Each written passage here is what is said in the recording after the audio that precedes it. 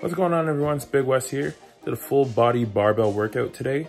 Really good. I was happy with how the form was looking. So here's exactly how the workout went. All right, so we did a full body barbell workout today. Honestly, it's straightforward. Been doing the reps and sets, everything looking nice. I was very happy with how the squats were looking, and that issue with the deadlifts before with my leg pinching, I adjusted and went to basically like a snatch grip, and that got rid of all the leg pain. So very happy with that. And it's something that I'm going to have to work on, so I'm looking forward to getting better at that. But aside from that, the workout was just regular. So I want to talk about body dysmorphia today. Like, honestly, it is real, but as long as you're aware of it, it can't hurt you. Like, I personally right now, I'm feeling like fat. I look at myself and I'm like, oh man, I'm getting fat. But one, I know I'm not following a diet right now, so obviously that's just going to happen. If you're not tracking, you're not like taking care and eating just out of control, you're going to put on weight. But I'm stronger as well. And then I had literally 2 people tell me today, yo, Wes, you're looking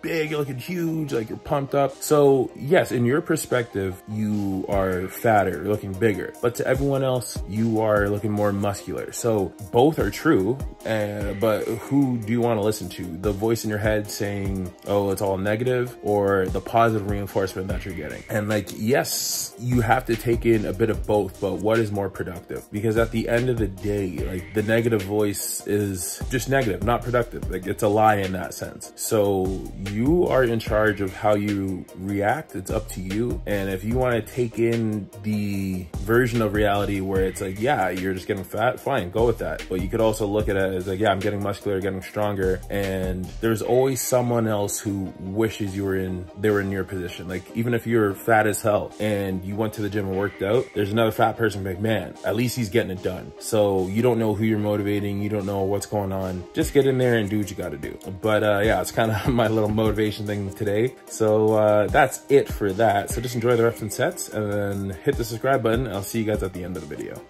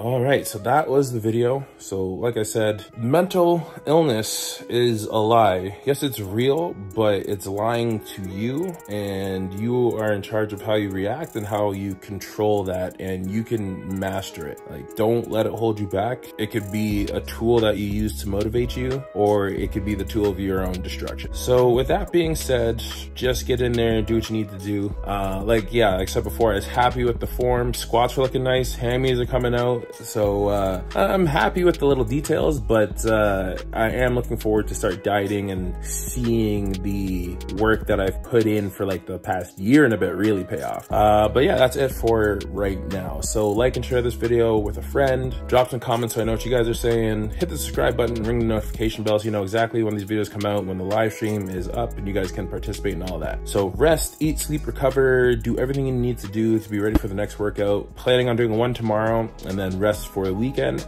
So that is it. So thank you guys for watching. I appreciate it as always. I'll see you next time. Peace out.